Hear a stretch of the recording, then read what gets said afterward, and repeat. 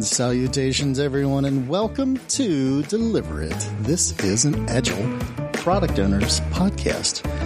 This is Cory Bryan, and over there I see one Kim Andrikaitis. Just one. Single. I only brought one with me today. That's good. Hey, happy Easter. Thank you very much. And we have the bunny. We do. We just have one of the bunnies. Yes. We have the pink bunny. But we did have the Easter this weekend. So. Did you guys dye Easter eggs? The kids are kind of old, right? They're not really doing that. And all that stuff. You give them baskets and everything? Actually, this is the year we stopped with the egg hunts. We just did cash in an envelope. Nice. Because that's Why don't you invite me after. over for that? Easter dinner and cash in an envelope. Yes. Ham and cash. Sweet. When does that get old? Never. Never? No. Fabulous. I got some of that myself. Good. Ham and cash. Ham and cash. Ham and eggs, ham and cash. Nice. What's going on? Not a lot. I think I say that every time. I know. Really not a lot. Why not? I don't. You know what our Easter gift was? What's that? Our washer broke. Oh, boy. Yay. Right before it hit the spin cycle. Yay. So yesterday morning, we had the ability, we had to basically wring out all the clothes, pull out every one of them, wring them out, put them in the bathtub, and then take buckets and get the water out, actually with a cup. Lovely. Yeah. That was our fun. And then we got to spend the morning over at Lowe's looking for new washer and dryer combination. Fun. Happy Easter to us. Very fun. Yes. I have been getting our students' applications that I work with up and running in the location here. So we've actually got the code up. We've got it running. I'm entering data. I'm getting it ready to do some training sessions on it, and it's fun. That's exciting. It really is fun. And I'm using it, and somebody asked me where a room was today, and I pulled it up and said, here you go. And they walked away, and I said, but wait, isn't this cool? Let me show you more. You missed the point. This is cool. You have to look at this.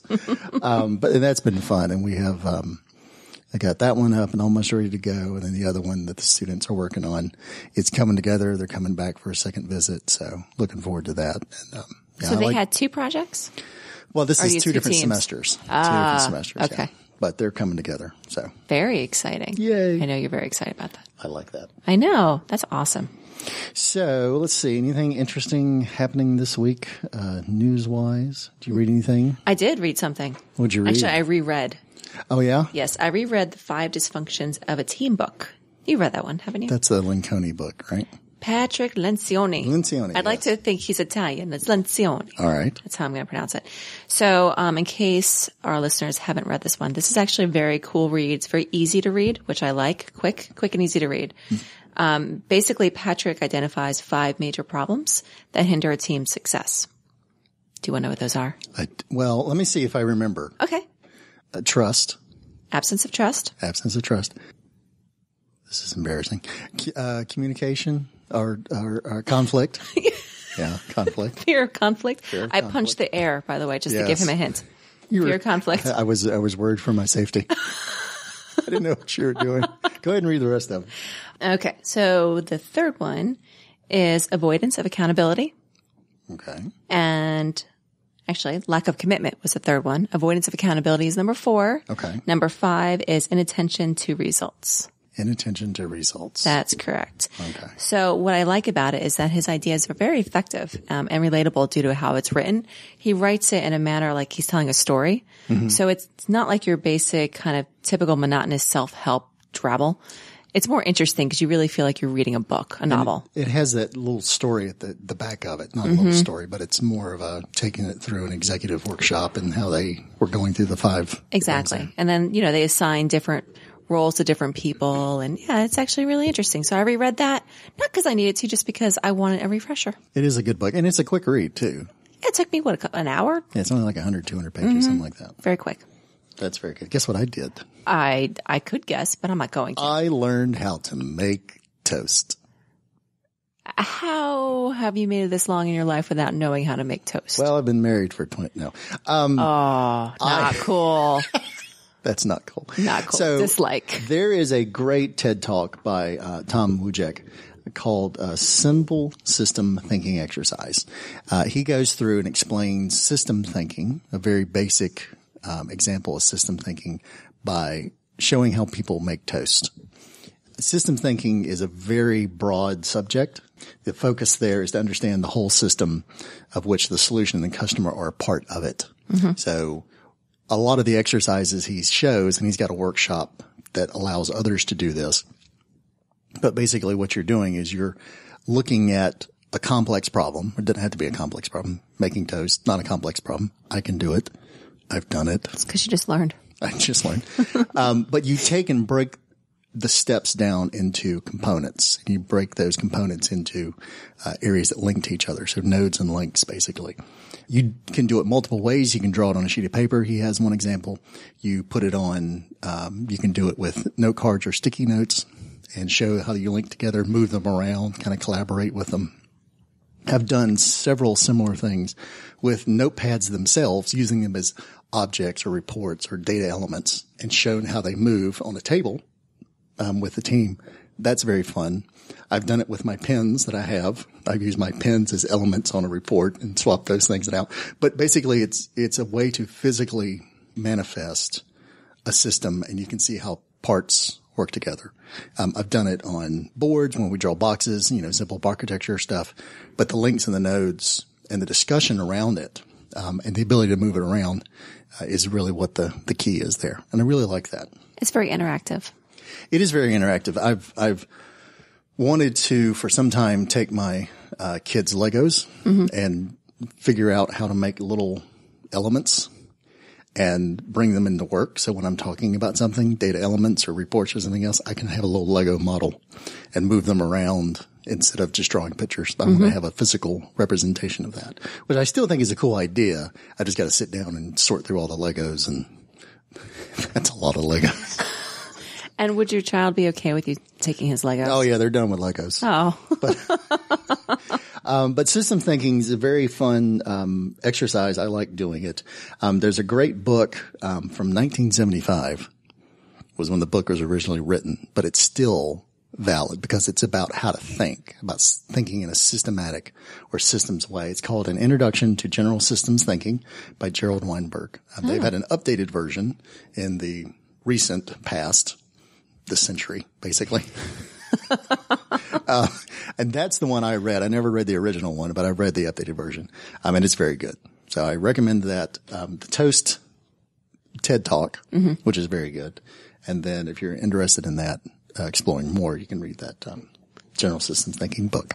And the Toast TED Talk, he also has his own website, right? And he's got exercise in case you want to do the same analysis with your own team. So he takes you through the steps on how to make toast. It is very with your own team. That's very cool. Yeah. The other thing that so I talked about my talk that I'm doing at Agile RTP Tuesday night. Yes. Tomorrow night, which I'm still doing. I'm also there's a group called Product Camp RTP, which is over in Durham. They're having their 7th annual conference over at the Cree building on Saturday the 11th. And I'm going to present my same topic there, measuring success as a product owner. So I'll be doing that 2 times this week, which is interesting. And hopefully that will, I know we'll talk about that later, but if you're in the area and you want to see it, please come out, say hi, and we'll do that. More information about that is at productcamprtp.org. And while I'm talking about product groups, so there's a lot of things that we do that are technical in nature, process in nature, agile in nature.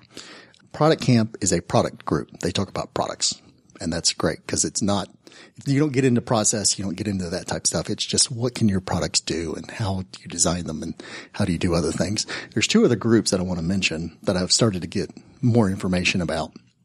One of them is called Mind the Product. They're based in London, but they have 25 cities globally that are working on something called a product tank, which is basically product focus. So again, if you're a product person or a product manager or a product owner and you're interested in learning more about products themselves, then that's a great example. They have conferences, they have videos, they have presentations, lots of good information. So mindtheproduct.com and producttank.com. And to our listeners, the word of the day is product. And every time you hear the word, you must drink. So you got to be slam drunk right now after listening to all the product information that Cory just gave. I don't know, but I'm going to go back and count. I would say at least 32 times. Maybe it's a bit extreme. That's fair. That's fair. So you're very busy. It's all about you this week. No. Oh, yes, it is. No. Yes, it is. Okay. But I tell you what it is about. We're going to talk about our topic right now. I love this topic. Do you? Oh my God, I get so excited by this topic. Okay. I do. Then I'll sit over here. Oh, okay. So I'm not punching the air right now, so that's okay, good. Our topic of the day is story grooming. Yay! Story grooming. Now let's be careful because I've hit this before with the word grooming. Oh boy. It is a loaded term in certain countries. So one of the things when we first started talking about story grooming, we kind of got some blank stares on the phone, which is possible. Being quiet pauses. You can hear them staring at the phone going, what did he just say? Judging silently.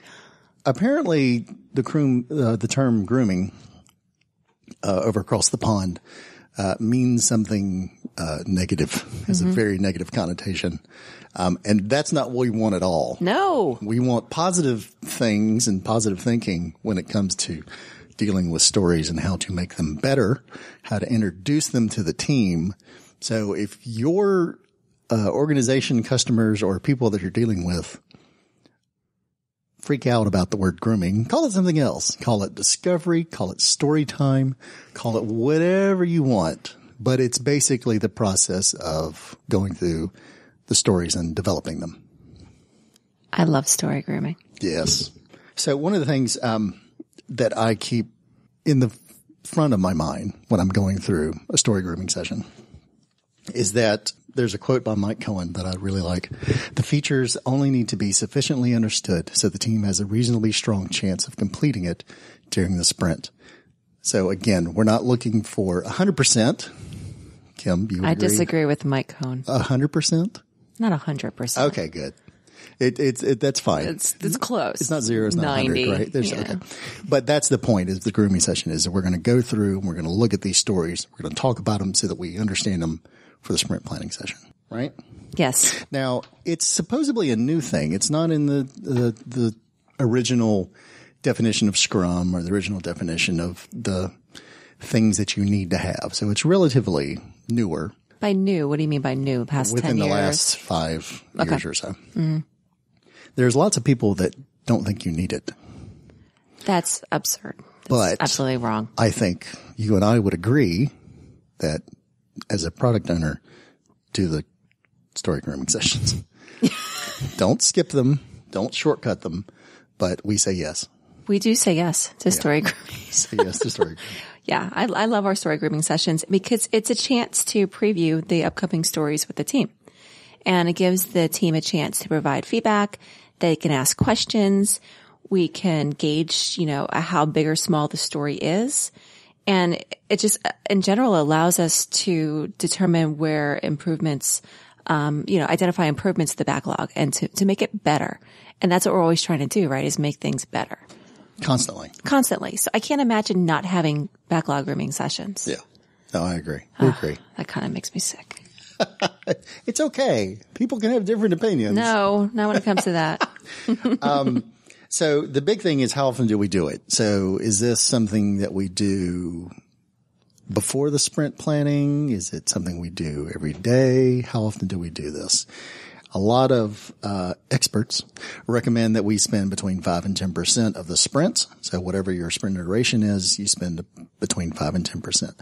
Typically what this looks like when I've done it is for a 2-week sprint, we'll do 1 to 2 grooming sessions during that sprint for upcoming work. Yep. We usually do 2 as well. And we have a 2-week sprint. We have 2 grooming sessions. Sometimes it's more, depending on what the backlog looks like. And sometimes it's less. Yeah, it really depends on how ready you are for the next sprints. The meetings are typically about an hour, but you can go less.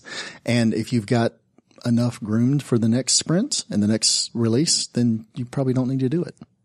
And it's okay to cancel it. But okay. I think having them regularly scheduled to make it a part of the ceremony, the regular meetings that Scrum or Agile processes have is a good thing. Make it so it doesn't interrupt the team, but make it so that they understand that it's important. It's a commitment.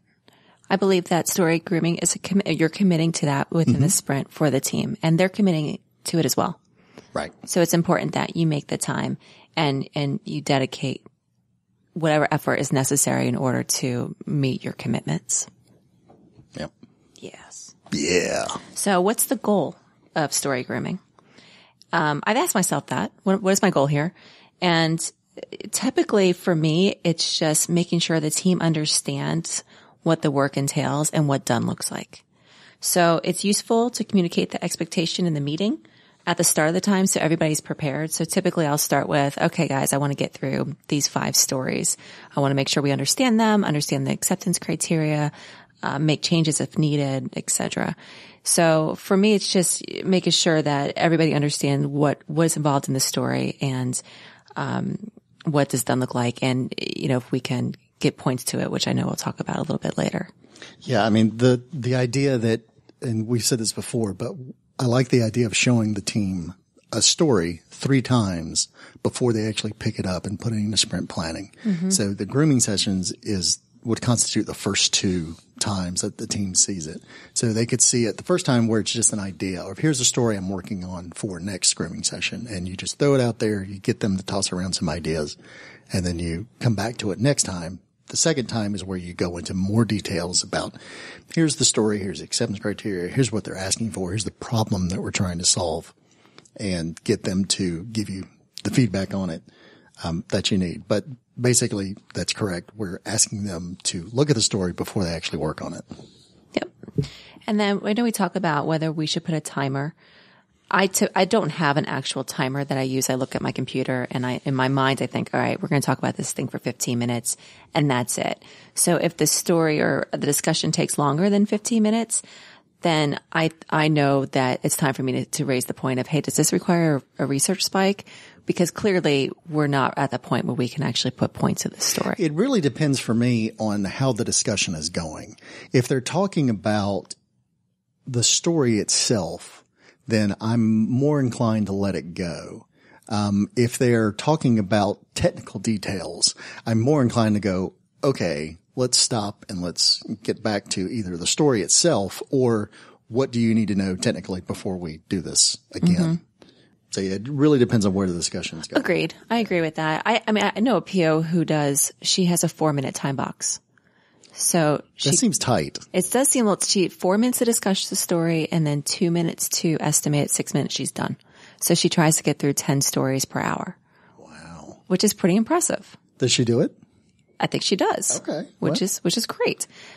Maybe it works for her. I think it does. I think that's awesome. I personally would like to spend a little bit more time. Mm-hmm. And I think, again, I'm going to go back to this. I think it depends on the maturity of your team.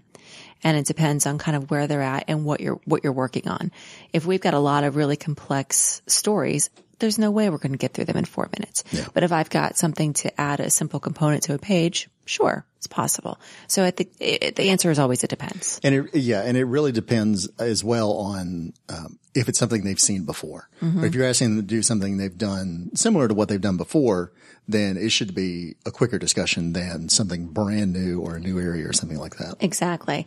And I think as product owners during the story grooming session, it's important that we remain focused on the stories, because what tends to happen is scope creep happens and the team starts adding on to the complexity of the story. And it's important for us to reel them back sometimes and say, no, we're not doing that. That's a great idea, but we're not doing that. That's a separate story. It's a separate story, or that's later down the line, or we need to be flexible or whatever.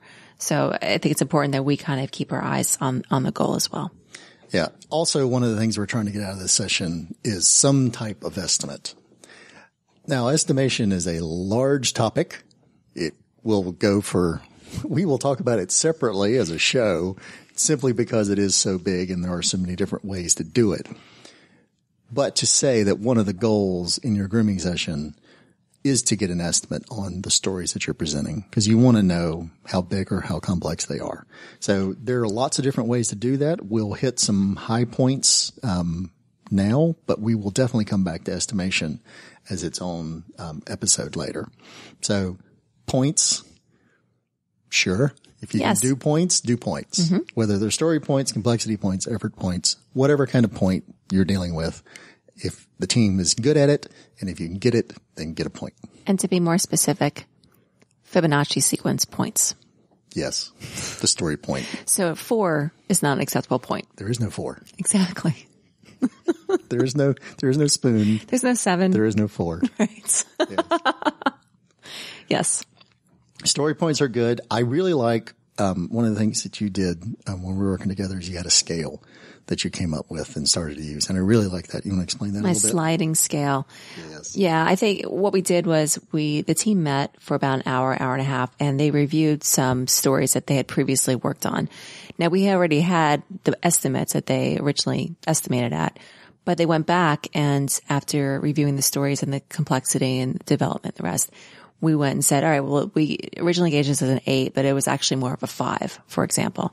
So what we did was I took PowerPoint, just very simple PowerPoint. I created a scale. We got maybe, 20 stories or so on the scale from the half point all the way up to, I think we stopped at 8 point because I never like to go above 8. And that way we use that document for future sessions.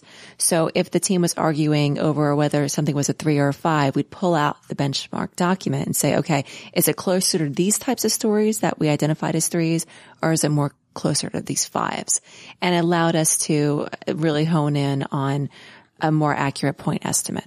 Yeah. The thing I really like about that is it gets away from the discussion around points, and it goes to the discussion around how does this compare to other things. So there's several ways you could do it with triangulation or anything else, but the way you did it was you had a PowerPoint and you had it with the line, and you had the stories on the line, and it was very easy for the team to go, yeah, it's more complex than that, but less complex than that. Put it there. Great. And you're done. Yep.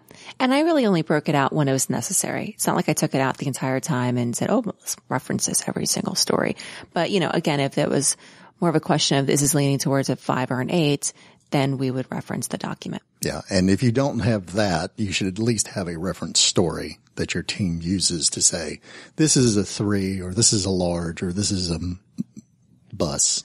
Whatever sizing mechanism you use, you have something that everybody agrees that this is that, and you can at least pivot off of that. Is it bigger or smaller than this? And that should be somewhere in the middle of your scale that you're using. That's true, because when I came on board, there were 3 stories that they would use. Right.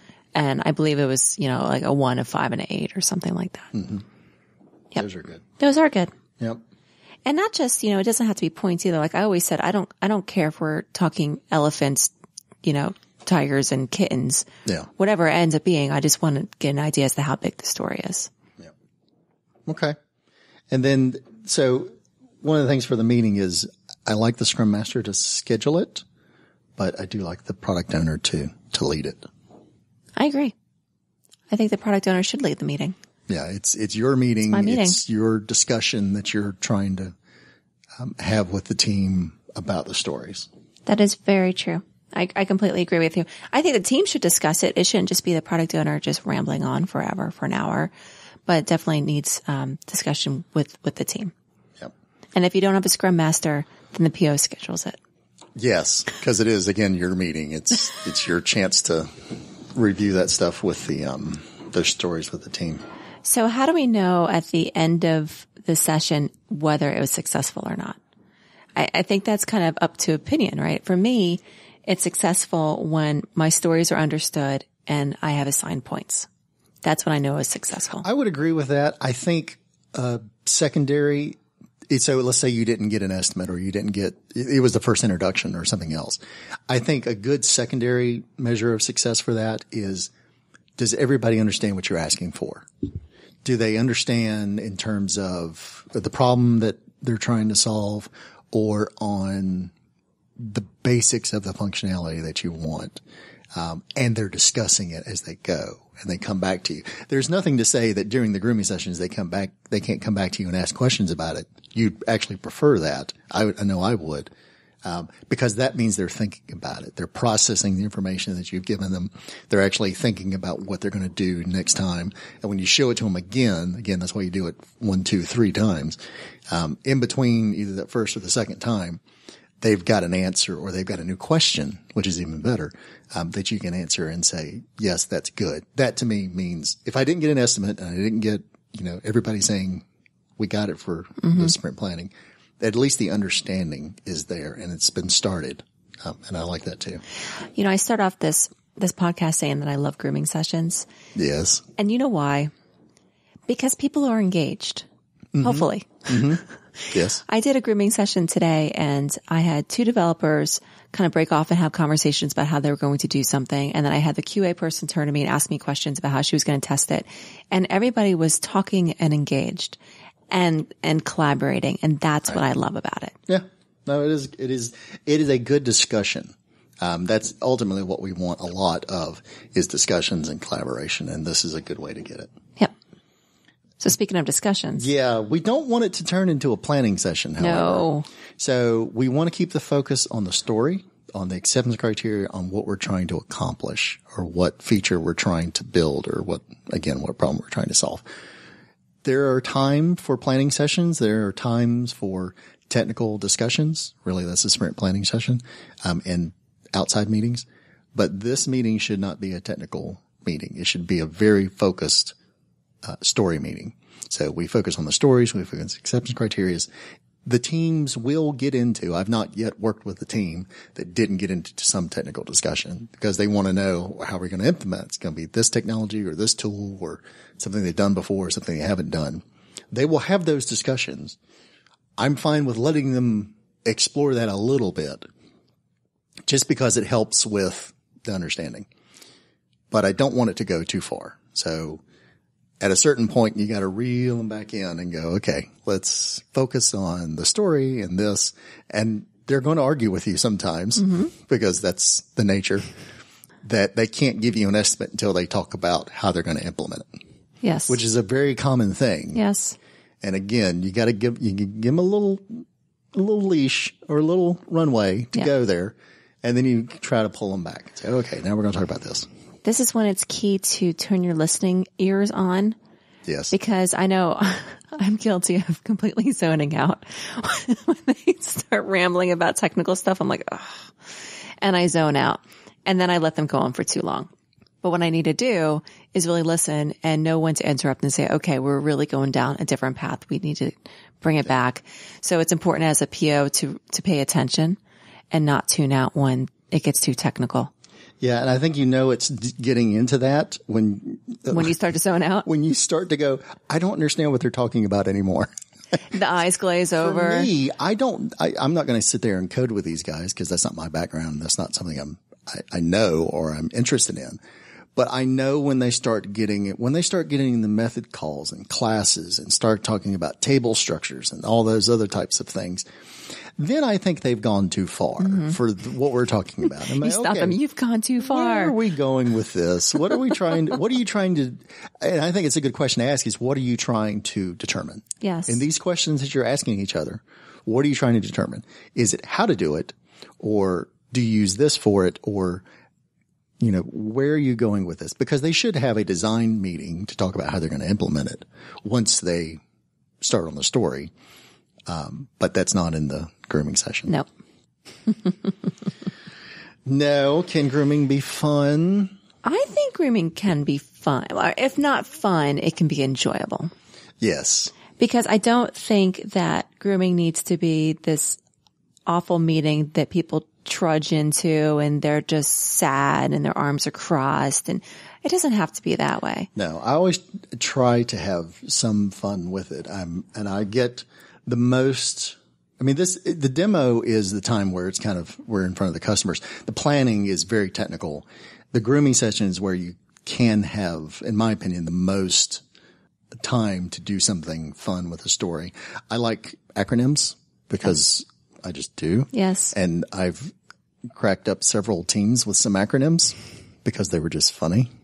They weren't intentionally funny, some of them, but they still were funny and the team liked them. So that's a way you can do it. You can show them, images of what the customers are doing. I've done that before, where we showed how a customer was doing this now or what they were using now. And you scare them with an Excel spreadsheet, or you scare them with some poorly designed report or something else. That can be fun because you get to make fun of other people's things. And that's never not fun. Because you're trying to see, this is what they're using now. Isn't this horrible? Right. Let's find a way to do it better. Make it better. And let's make fun of this and let's get to the good thing. Mm-hmm. So I like doing those two things at least. I like to definitely keep it lighthearted. I joke around a lot with the team. I dim the lights. I sometimes put on music. Have snacks.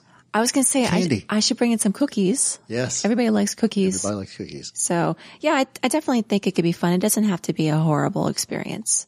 No, this is probably the loudest. No, it's not the loudest meeting. The sprint planning meetings are always pretty the loudest loud for me. Mm-hmm. But this is always the one that I get people coming by and looking and going, what are they talking about in there? Right. Because everybody's kind of laughing and talking, and I like that. I do too. Okay. The other thing we're looking to get out of this is some feedback. So if the team is looking at the story and they have some issues or concerns, if they need to do a research spike, they should start talking about that in this grooming session when you're reviewing the story. If they don't know how to use a certain technology they're going to use to implement this, then we need a spike. And what does that spike look like? Let's write that up. Let's get the acceptance criteria and let's figure out how to do that. Estimation, again, we're trying to get estimation out of here, but we don't want it to be too big. If it's too big, we'll have to come back and do something else.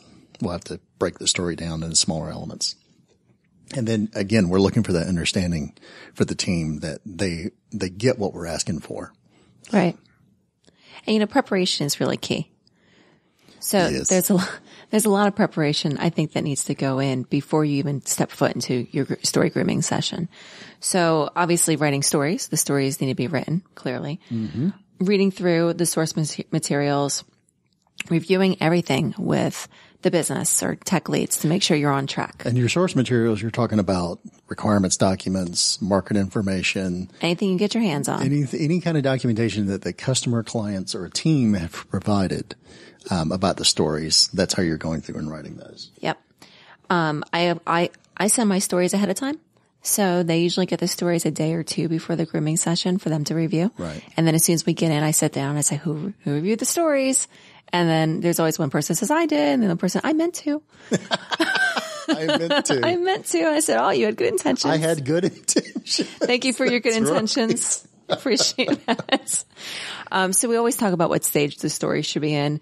I know that, Cory, you don't think it needs to be 100%. Right. I think it needs to be pretty well defined. Yep. So personally, I make sure my acceptance criteria is defined. I've got the wireframes in there. Workflows are documented. Anything else to support the goal of the story, I make sure is there so that there's nothing that's missing. Mm-hmm. Although you would disagree. No, I think it's interesting so when I review these stories with our customers or our business people or our technical leads, BAs, anybody else. So we'll get to who attends these meetings, but I think if you're working in an environment where you can review these with some folks up front, then that's a good idea to get you kind of some early feedback before you go to the teams. I know when we worked together, we were reviewing each other's stories. So if you're working with other product owners, definitely review the stories with the other product owners. And you'd be surprised at how often people are excited to read the stories that they don't, these people don't normally see stories. Mm-hmm. So it's like, their ideas are on paper now. And I think that kind of excites them. Like, I thought about this and and they're going to talk about it. And it's kind of like an ego boost. And it's usually pretty quick too. Yeah. Yeah. If we're doing these things right, if we're in the right environment and we're doing it right, then, usually new ideas get turned into stories very quickly and then spun back to them for review and then reviewed by the team. And that's the way it should work. So. I agree. Yeah. And then we talked about the number of stories to get through. I usually set a goal between 4 and 6. And then I typically have some extras. If we get through them quick enough, then I've got some more. I don't like to leave a story grooming session early without having stories to groom. So it's almost as if I've got my core set, but then I also have others that I can pull in if we finish up I agree earlier than expected. I like that idea. Mm-hmm. So the session itself, how to run the meetings. Again, we set it up. I'm a very visual person, so I'm going to put something on a screen and have everybody look at it. I'm very open to whiteboarding sessions and having people come up and discuss things. If I've got any kind of wireframes or box architecture diagrams, I'll show those. Anything that I can show. Phone calls, WebEx, whatever else I need to do. I'll definitely do those. There was an interesting thread on one of the LinkedIn groups about who attends a story grooming session. My opinion is that whoever's going to implement that story is who should be in there. So basically your team, all of your team. If you have 2 teams, then the team that's going to pick up that story is probably the one you want in there. But I definitely think it should be everybody who's going to be involved with that because everybody should have insight and an opinion and be able to provide feedback on that story. It shouldn't just be tech leads or one developer and you've got 5 other people out there that don't know what's coming down the road. Mm-hmm. That's bad in my opinion. So I would say everybody needs to be there that's going to be on the team. I've yet to have customers involved in story grooming sessions. I've usually done their understanding of the story separately, but a lot of people say you can do that. And depending on your level of maturity with your teams and your products, then you definitely could have everybody involved with the story review it at the same time. I agree. I definitely think the team, the developers, your testers, yourself, if you have a scrum master, that person, we also include our architect. Mm-hmm. So he comes as well. And then every once in a while, I may pull in a UX person if we've got some questions about designability issues. But more often than not, it's just the core team. Okay. Yeah. I like that. I do too. It works. All right. And then what do you do after the meeting? So following the meeting, I typically update my backlog. I prioritize the story. I split them up if they need to be split. So if we determine a large story need to be split into 2, I go ahead and I do that. I also write any spikes if necessary. And then of course I'll continually groom it, right? I'll modify the acceptance criteria. I'll update mock-ups if we discussed updates to the mock-ups. And then I'll follow up with stakeholders if there are any kind of outstanding questions. So it's a little bit of work that needs to happen afterwards, a little homework. Yeah, a little bit of homework. A little bit of homework. Absolutely. Okay, so some tips and tricks for your story grooming sessions. Tips and tricks. I like these 3 from Mike Cohen, and they are very simple. I like simple. Simple wins the day for me most of the time. Keep it as short as possible. The stories and the grooming session. Okay. Keep it as short as possible. Don't have them just to have them. Have them when they're necessary. If you don't have anything to groom, don't groom anything. If you only have 2 stories, get in there, groom 2 stories and get out. Just keep it short as possible. Show up prepared. Yes, I agree with Mike. This is probably the product owner's biggest sessions with the team. The biggest influence on the team is these story grooming sessions. This is the most time you're going to spend with the team looking at stories. Because in the planning, they're figuring out how to do it. During stand-ups, they're talking about how they're progressing. They'll ask you questions. But this story grooming session is the time where they're actually they're there for you, and you need to respect their time and be ready for them. And then encourage everyone to participate. So when you've got the team there and they're discussing a story, make sure everybody understands it. Make sure everybody's asked a question. Make sure there's not somebody off in the back of the room doing something else. Or if there's a really quiet person on your team or somebody's really shy, ask them a question about the story.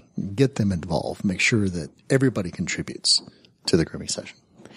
You can also implement a policy of no laptops. Mm-hmm. No phones. Mm-hmm. I mean, you can bring your phone, just set it down, don't touch it. Because, the distractions, people won't participate when they're distracted with something else. So that's a policy you could implement. You can do whatever you want. You're the PO. That's right. And it's your meeting. Yeah. One of the other things I like to do is when the team is filing into the room, I like to have my roadmap already displayed so they can see where things are at. If anything changed, we can talk about the roadmap. We can talk about how these stories fit into the roadmap so they understand that. That's always good. And then again, you can show the release backlog or the upcoming backlogs for the next sprint. So these are the stories we're grooming. They're going to fit in this sprint, which is in 1 or 2 more sprints. So they can see, I know I'm working on this sprint, this next sprint, and this next sprint. So they can see how their work is going to contribute. That's a good idea. One thing that I am still working on is don't get defensive. Right. When they criticize or ask a question about your stories, don't take it personally. Yes. They're just asking a question, and you need to respond in a professional and helpful way. Check your ego at the door. Yes, please. I completely agree with that because I remember when I first started the position I'm working now, I would get so defensive. Like, my stories aren't good enough for you people, kind of a thing. And then I realized they're not attacking my stories. They're just trying to get more information. They're trying to understand it. They just want to understand it. Yes. I'm not being, ridiculed here. They just don't understand. Right. So I'm sorry, team, if I did that to you. But that's part of the product owner job is to make sure everybody understands the stories. And if somebody doesn't understand, you have to explain it more or better or a different way. Right. And again, the PO, we don't know everything. No. And we're not God, and we're not going to have every answer, and we're not perfect. And all our jobs is just to make sure we can give them enough information. Yeah. And that they understand. Yep. We can only do the best we can do. So. Yep. And then people that either retract from the grooming session or people who dominate the grooming session. Yes. So again, we want to make sure everybody contributes, make sure everybody understands or asks questions, that one person doesn't dominate the conversation. So if it seems like somebody is dominating the conversation, kick them out of the room. If they're on the team, I would say no. No. If they're on the team. Put them in the corner? No. If they're on the team. I'm waiting.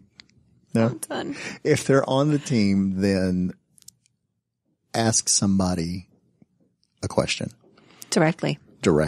Ask them what they think, or ask them if they've done something similar, or ask them if they've have questions, or how would they approach this. So sometimes you got to draw them out, and that's a good way to shut somebody else down who's dominating the conversation. And then I think you and your coach or scrum master or whoever should have a conversation outside the meeting with the person who's being more dominant, if it's seen as something that is a problem. So if it's something that they're just asking good questions and they ask a lot of questions, then maybe you say, hey, you know what? Maybe ask a few questions and let other people ask questions then. And then if they don't ask anything else, then you can come back to them. But if it's somebody who's trying to dominate the conversation, then you definitely want to try to explain to them that this is what we're doing and this is why we're doing it and this is what you're doing and this is how what you're doing is hindering this process. So they may need just information, or they may need to say, okay, calm down. Or you just kick them out of the room and tell them that they need to. Want to kick somebody out of the room. Kick them out of the room. Get out of the room. No.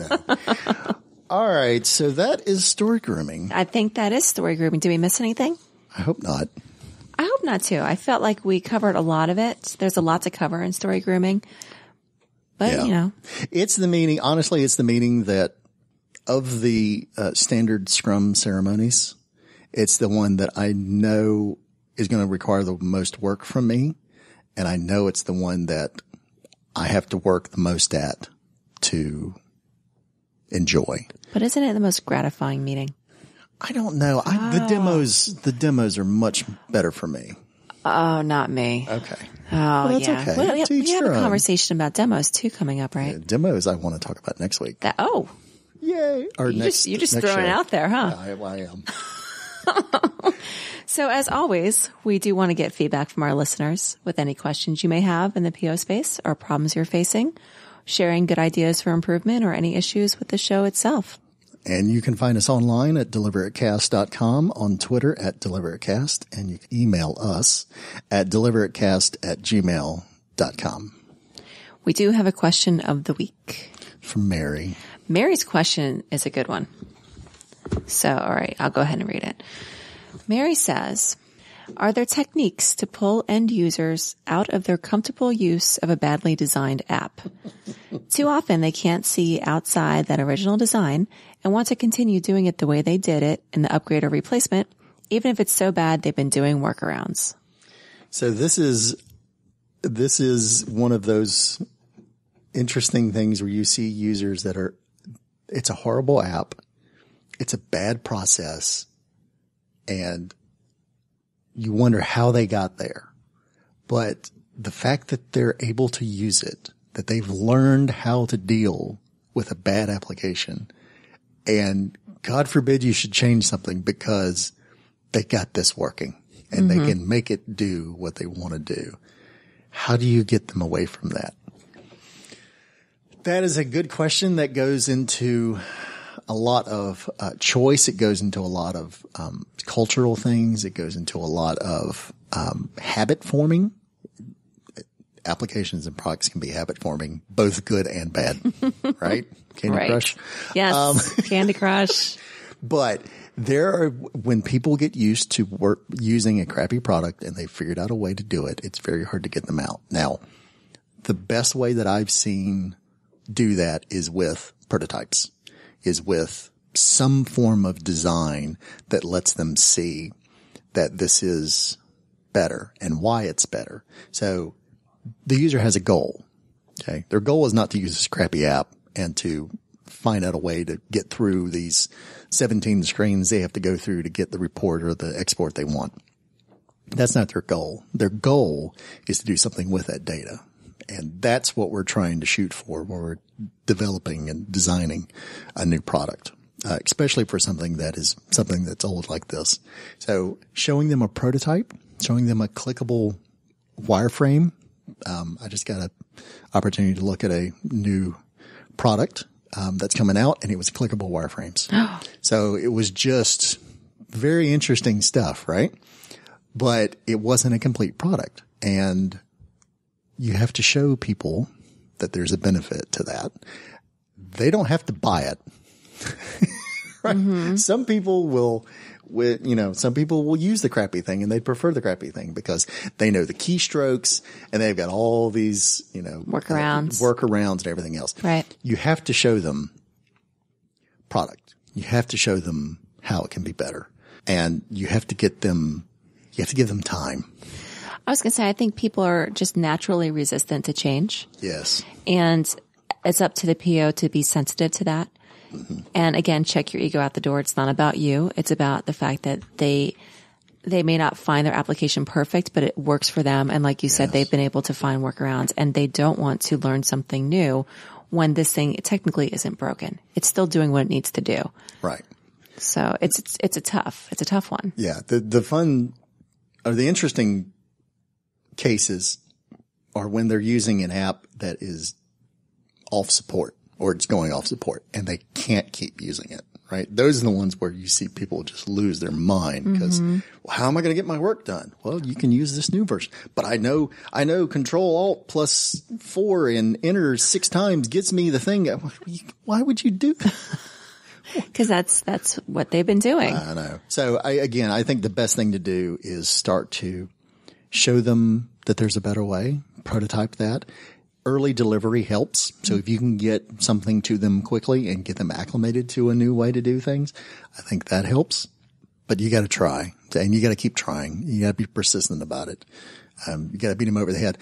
A lot of times, so let's say there's a group of 10 people that are using this app that are using it the old way.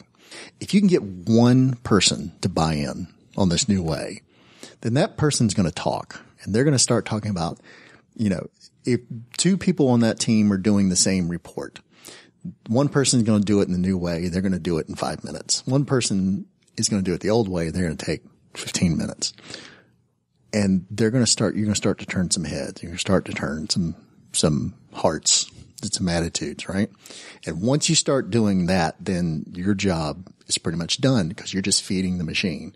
You've gotten the people who are influential enough to see that there's a better way, and you get them actually doing it. And pretty soon that one person, that lone standout, will be, 9 other people will be doing this new thing, and they will be having much more success than that one other person is. Mm-hmm. So I like that too. That's not the best strategy, but it is a strategy. I think those are all very good strategies. And at the end of the day, I think it's important that you just keep reminding them of the benefits that they're getting and the value of what you're delivering to them. It may be different, but if you can spin it so that you can see that they'll be more efficient with the use of their time or whatever the end goals, whatever's making it better for them, and just kind of keep reminding them and showing them how we're trying to make a product for you that's not only useful and valuable, but that will do many more things for you than your current one does. I think it's a very good topic for a future show, though. This it's a good change one. Great question. Mindset or change management, or how do you change entrenched attitudes or something like that. Thank you, Mary. That's a great question. Yes, thank you, Mary. We appreciate it. All right. Anything else? Any other last minute things? Nothing before else we get out of here? Me. All right. So we will start by saying that these words are our own and are not endorsed or representative of any company or organization. You can find me at @IsCoryBryan on Twitter and infrequently blogging at don'tYellAtMe.wordpress.com. And as always, I can be reached through the show contact information. And we just delivered episode 4. Thank you very much for joining us today. We hope to join you next time. See you later. Bye-bye. Bye-bye.